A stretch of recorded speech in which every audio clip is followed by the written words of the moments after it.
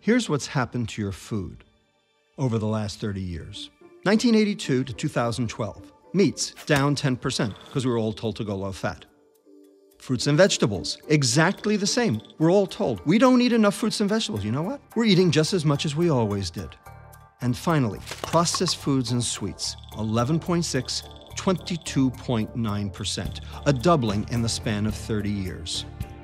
That's where the food dollars have gone. And as we've allowed it, we've gotten sicker and sicker. Of all the packaged foods in the grocery store, 74% of them are spiked with added sugar.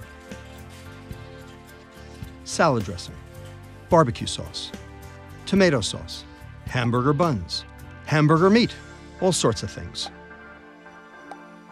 Also, there are 56 names for sugar.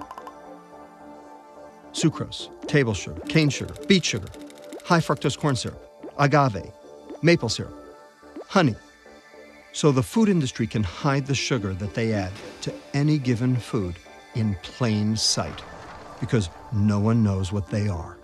Bottom line, they're all the same. Calorie for calorie, gram for gram, ounce for ounce, they're all the same.